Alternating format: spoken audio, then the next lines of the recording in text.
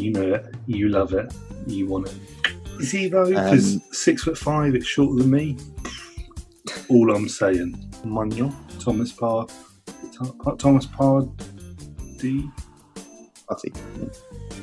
That guy.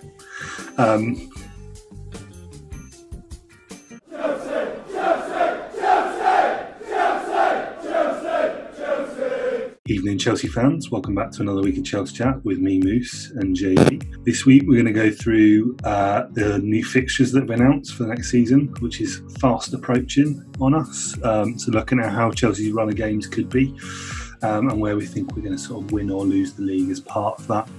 We're then going to go through, obviously, the transfer tracker, everyone's favourite piece of the week. And then we're going to look into some of the interactive bits that we're going to have in the upcoming season and talk you guys through that. As always, don't forget to subscribe, like the video, comment below. We had some interesting comments last week. We'd love to see more of those, as always. And don't forget to hit the bell notification. So, JB, we're into preparation for next season now. Yeah. Interesting run of games. I think sort of we dive directly into that. It's just got announced for the Premier League.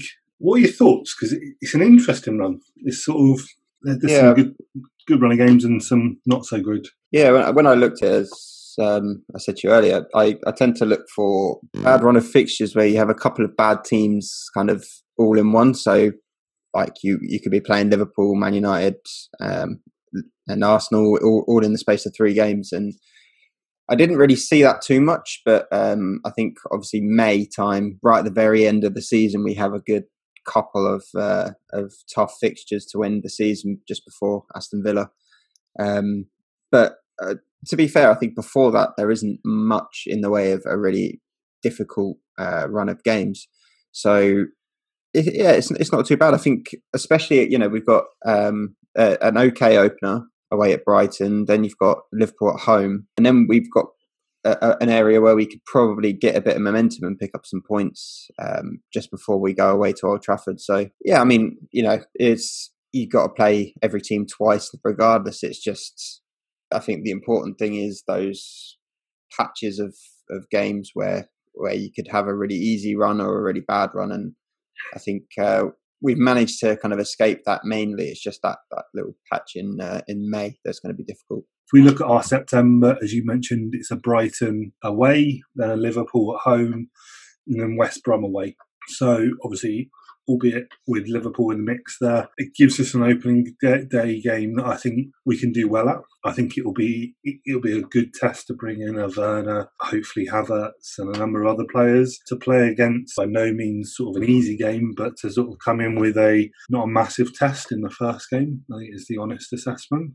I think it'll be a difficult one, but I don't think it's necessarily a challenging one.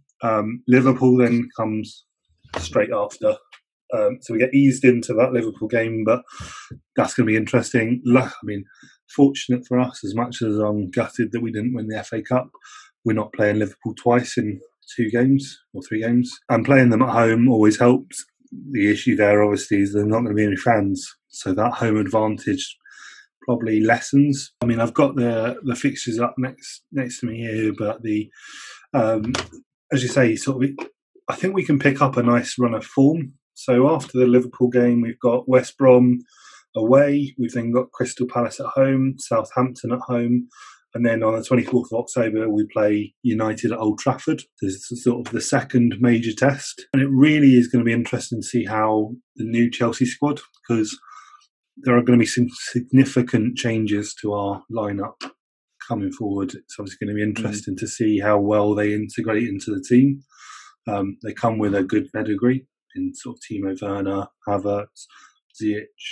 Interesting how he's going to line them up, but they're going to have to hit the ground running, is the honest assessment, is that in certain positions that we've invested in, we've not really got a great backup for some of those positions, or that we've not had a great run of form for the players who play in that position.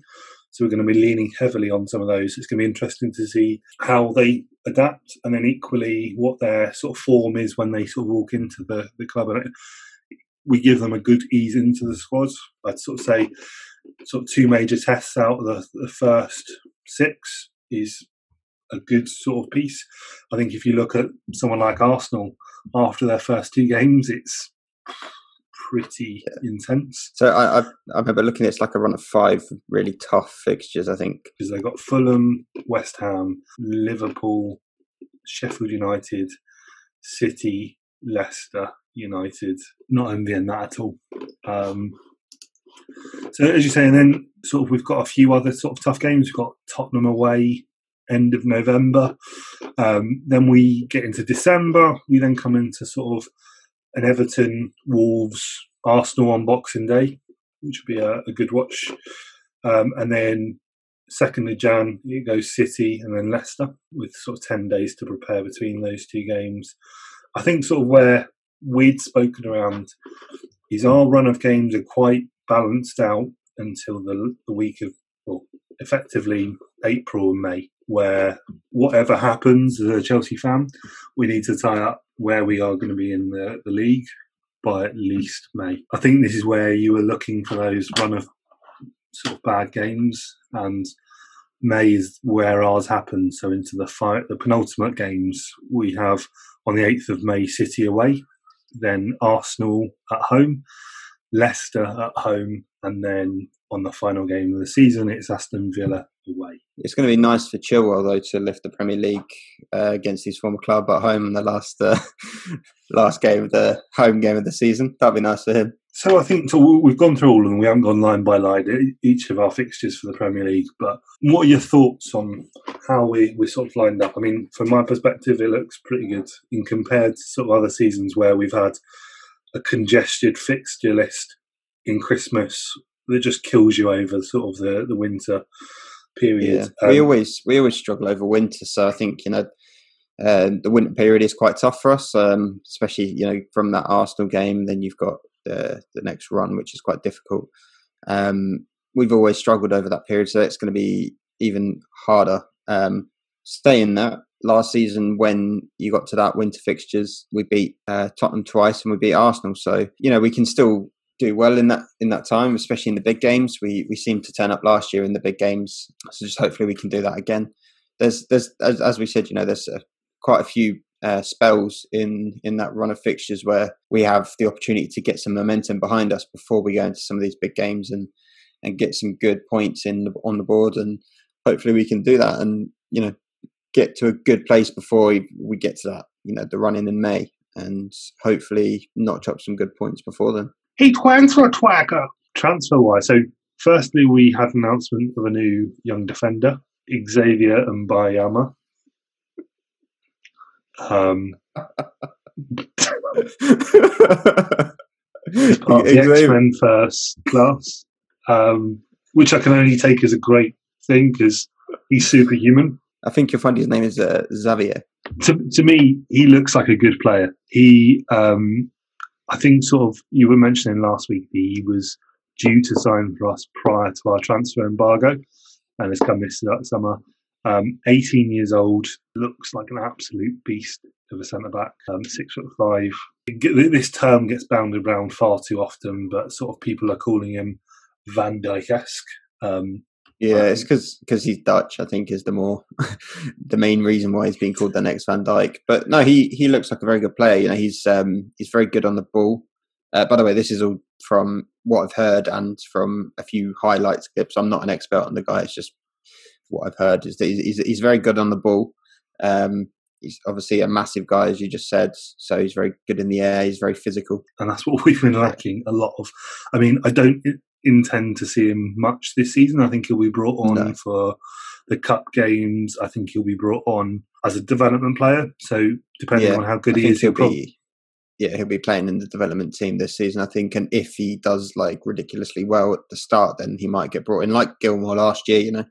He spent the first kind of bit of the time playing for the under 23s, and then he was drafted in when he was doing really well and Lampard trusted in him. So I think the same could happen. There is the potential that this week we get 3 with our new sponsor. 3 signings that come through, and interesting ones. 3 very different signings, but equally 3 players we definitely need. So the first one, we've probably worn out the conversation on this, but Kai Havertz, a player that almost is wearing a Chelsea top, but there are final details to be discussed. So I think he'll be a Chelsea player within the week, if not week after. From reading some of the articles, it seems like he's very much down for a tit for tat of when they get paid, how much they get paid, and all of those finer details rather than an if, it's a when, in my eyes. I don't think we need to discuss too much on Kai Havertz. I think we've done many. Yeah, I think the only thing to raise as well is he pretty much has to be a Chelsea player by this time next week, because they, like Leverkusen, have basically turned around and said, if it's not done by the 28th, it's not happening. You need to have it done before then, because that's when the players are due back for training in Germany. So they want it done and dusted by then. We've just returned back to training already. So we kind of, Lampard wants his new boys in. He wants to get them ready in training. So it should be done by this time next week. I think all three, I would imagine, would have signed. I think if we do sign Thiago Silva, I think he might take a little bit longer to come and join training, considering he's playing in the Champions League final as we speak. So I can't imagine he'll come straight and join his training, especially at his 10-year-old age. So I think he might take a little bit longer to join up with the squad. But I do think all three transfers will go through this week. It sounds like Chilwell's done. It sounds like everything's done with Chilwell. The only thing potentially is that we're having to either wait for Leicester to secure a replacement or for Emerson to make his deal to Inter complete. It's interesting. So you mentioned two big signings there. One free, which is always nice to hear considering the amount we spent. So Thiago Silva. So as it currently stands, we're filming the podcast whilst the Champions League final is going on. Although he is at the tender age of 35, Thiago Silva playing the Champions League final. Contract is set to expire with PSG. And Chelsea going in for him. And I think you mentioned this back a couple of weeks ago before I was seeing it in the news. But from my perspective, I think this could be a sort of a masterstroke by Lampard and the Chelsea sort of backroom squad, because what we've been lacking is maturity in the back four, or back five, wherever we play. It's not the spring chicken that you're looking for, but we've got a lot of great talent in Tomori, Zuma, Christensen. He's just a level head to come in and have maturity. Sort of 35 years old, has had great pedigree for the last 6-7 seasons in PSG, AC Milan, and it's just sort of an amazing defender. So I think that's a masterstroke in the fact that we're getting him for free. His wages won't be as much for a 35-year-old. We'll probably hand him a 1-year contract based on his age, and he probably is just going to end his career at Chelsea or his final few years, but just gives us a mature head. I mean, from watching the leadership as well, considering he's been PSG captain for so long, he's been Brazil captain. He brings that sense of leadership in the defence, which we desperately needed, and I think he could just come in and teach. I think I mentioned him as a potential, a good few weeks back, about when I realised that he was going to be leaving as a free. I thought, as a short-term solution, it's perfect on a free, and it gives us the funds then to concentrate on the other areas that we need to, until you've got the likes of, as you said, Xavier to come through and be ready. So I think it's a perfect solution, and I'm well up for it. And to your point, I think you mentioned this just before the podcast. Lewis Dunk's just signed a 5-year contract with Brighton, and he was never going to set the world on fire if he came to us. No. He was just going to be, I think it's probably downplaying Gary Cahill's impact on Chelsea, but like a Gary Cahill figure, someone who is just going to do a job. And I think that would have been a good signing, but it still would have cost us an arm and a leg for a player that wasn't world class. Yeah. So to your point, I think it's a good signing there.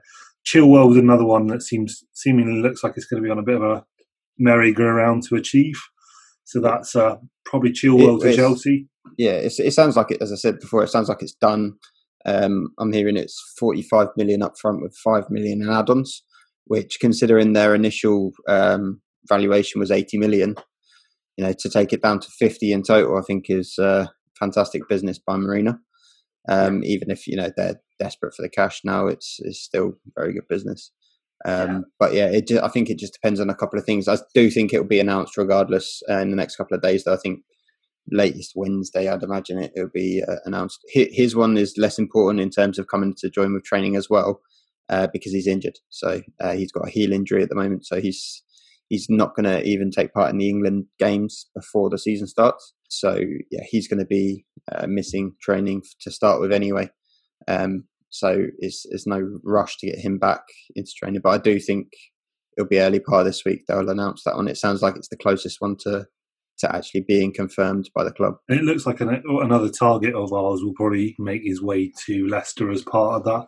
So it looks like Tagliafico will probably make his way to Leicester to fill the gap that Chilwell leaves. I think that leaves us. So those are hopefully 3 big signings we're going to get at the end of this week, or by the end of this week. One of the things that's going to be interesting is the big gap that we haven't filled yet. So probably the remaining between the sticks, the remaining challenge that we have. So we've spoken for a number of games that Kepa's not been up to the mark. He's never sort of really settled at Chelsea. It's an area that we've identified to get rid of. And I think every keeper possible has been linked with us. So for some reason, Onana doesn't seem as good as an option as previously thought. There's something not quite right. I think you mentioned this on last week's podcast, as to why they've not selected to go down that route, because he does seem like a very obvious sort of transfer target. But there just seems to be something as to why we're cautious to go for him. There's a few new transfer targets that I've seen come up this week. So there's the Lille goalkeeper, Mike Magnon, and then equally Edouard Mendy from Rennes. To be fair, I know nothing about either of them. I don't. I couldn't even tell you how old they are. But yeah, I think in both cases they would be options to come in and compete with Kepa. I did also hear that Petr Cech's a big fan of Kepa, and he believes that he could help him reach his potential. So he's offered to Lampard and said, look, stick with him for another year. I'll come down and help train with him to get him to where he needs to be. Just give him another chance. I don't know how true that is. It's something I read on Twitter, which is where I get most of my information these days. I wouldn't be surprised because of the money that was spent on him, that they want, the higher ups want to give him another year at least to try and nail down a spot. I mean, the first season, Kepa was pretty good. He made some good saves. He didn't set the world on fire, but he wasn't terrible. He did a good job. Second season, not so much, obviously. It was a tough season for him last year. He obviously lost his confidence. He struggled very much. I'm struggling to see how he improves at Chelsea now in the Premier League. Maybe, if maybe Cech can give him some pointers and give him a bit of help, then maybe. But I don't think he's physically strong enough for the Premier League, which is the problem. I think you could be right. I mean, as a goalkeeper, the Premier League is a very unforgiving league. I mean, you look at David De Gea. One moment he is the best sort of goalkeeper in the world. He's now been sort of how'd you get rid of him? And Cech obviously sees him train week in, week out. So he's got talent for Cech to sort of regard him as a good goalkeeper. I think to your point, he needs confidence, and you can't be confident if you are the number one goalkeeper and every week you're put on show, and strikers will bite on that. Strikers will go, right, we'll just give it a go. We'll give it another shot and just test him because he's obviously not so confident. We need to bring in another goalkeeper to give him that competition, because players know that Willy Calavero is not a Premier League goalkeeper that you play week in, week out. He's a stopgap solution for a problem. And they know he's got a mistake in him. So people are going to test him as well. I'd rather see Willy as a third choice goalkeeper. Let him play for the cup games, but bring someone else in to do that. I mean, there is plenty of goalkeepers out there. I think it's the one position that there is a lot of players.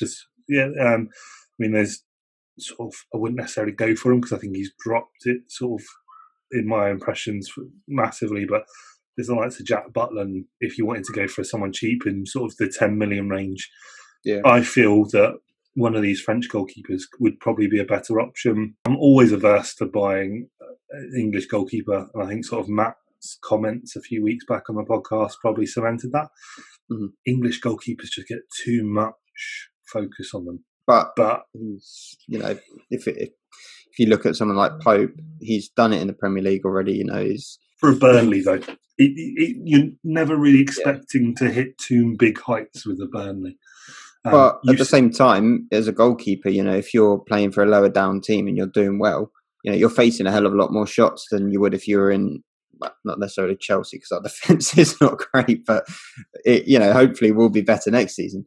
But you know, if you're playing for a better team, you'd expect to be facing less shots. Yeah, well, the only thing I would say against that is you look at sort of Pickford at Everton. He was amazing at Sunderland and equally had an amazing World Cup. Seemingly is being tested every week at Everton and has just dropped confidence. People don't see him as a viable top choice at England anymore. I think they're seeing Nick Pope, and I think sort of it's always the grass is always greener. Nick Pope seems to be doing really well. His confidence is high. I think what's interesting is when he gets tested and when there are negative times where he'll stay as that top goalkeeper. That's the real testament of a good goalkeeper. Yeah. So from my perspective, it'd be interesting, I think is the honest thing. It's still somewhere we haven't quite put our finger as to what our strategy is. Do we replace? Do we heavily invest? Do we compete? And my thought process is we probably compete. I'm not seeing anything else from the transfer. There's probably a number of others we'll pick up next week, but looking forward to other bits and pieces that we've got going on. So we're going to start we already have started our fantasy football. You'll see my squad's absolutely ruined sort of Jamie's this season. So would be good to see more of the followers and the listeners of the podcast join in on that. Jamie, what are the deets? What's the deets? I'll post them down in the description below. Just click on the link, create a team. It'll be on the Premier League website, so most people should know the rules for that one already. If not, just read them on the website. But yeah, we'll announce the winners each month on our podcast. So make sure to listen in, and you might hear your name. Mine a lot. Never. And then what we're going to look forward to is obviously next week we're going to have a bit of a change of lineup. We'll give more details later in the week rather than announce that now. But next week you'll be without Moose to be left in the very capable hands of JB. So look forward to listening to that whilst I'm on holiday. We'll obviously give you some more updates as we go along throughout the week around some of the transfer talk. Any news come through? Obviously the interesting one this week was Harry Maguire being sent to prison. And then, don't forget to like, subscribe, hit the bell notification and comment below on your thoughts around this year's fixture list and transfers. So it'd be great to hear your thoughts. You stay classy, Chelsea fans.